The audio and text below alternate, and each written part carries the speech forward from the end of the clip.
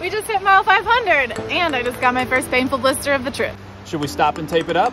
We're walking thousands of miles and do our best to avoid blisters in the first place. This includes wearing wool hiking socks, gaiters to keep out debris, and shoes that are big enough for our swelling feet. My feet are a full size bigger than before I started through hiking. We air out our feet, shoes, and socks while eating lunch. If we feel a hot spot, we cover it with Leukotape. When a blister does form, these are our supplies for treatment. Leukotape, Neosporin, alcohol wipes, and a sterilized needle if necessary for draining. Before we get started, we make sure we have clean hands. We clean the blister with alcohol and then apply first aid ointment. Then we put on the Leukotape. This stuff is super sticky, reduces friction, and lasts for days. All done. Let's get back to walking.